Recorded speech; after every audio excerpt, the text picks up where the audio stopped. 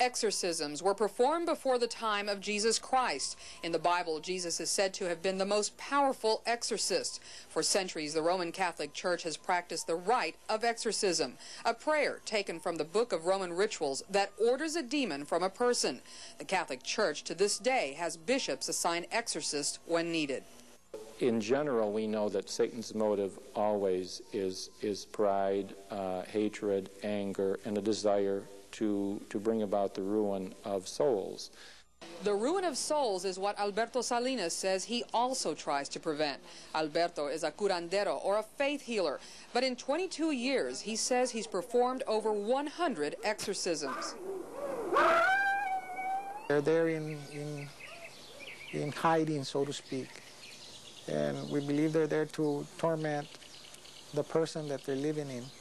But Alberto says he drives demons out. He says he's been exorcising a demon from this woman for the past 9 months.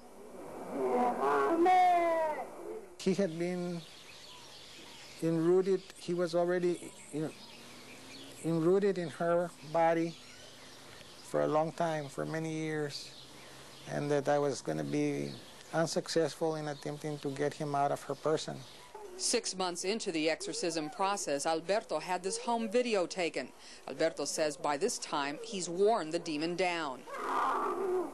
Alberto uses incense, herbs, holy water, and what he calls sacred vestments to battle the demon. The woman reacts violently. But when is demonic possession considered real? Is this woman really possessed? What may have been considered possession a long time ago has changed since the advent of modern science. People are going to opt for the explanation of a personality disorder as a demon possession because that is what they understand.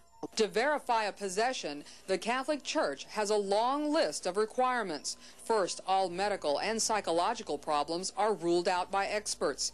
Then, there are the symptoms. Incredible strength, so that people could not hold him down. Living and the dead. To be able to speak in languages which the person does not know. Mirabile dictu, don't you agree? You speak Latin. The person revealing knowledge which that person could not possibly know.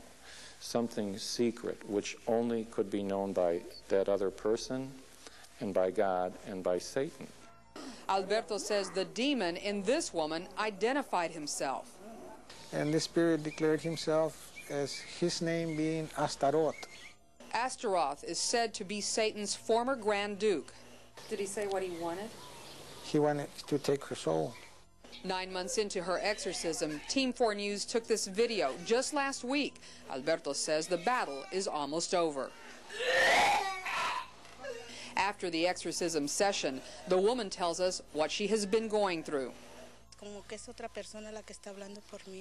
She says it's as if someone else is speaking through her. It's not her, like two people speaking at once. In the final analysis, exorcisms are constantly being addressed as the battle between good and evil continues. What is necessary and what is needed is that that person be made whole. And my faith is in the Lord, and I'm in God's hands, and they can't touch me. Everyone can and should pray for deliverance from evil.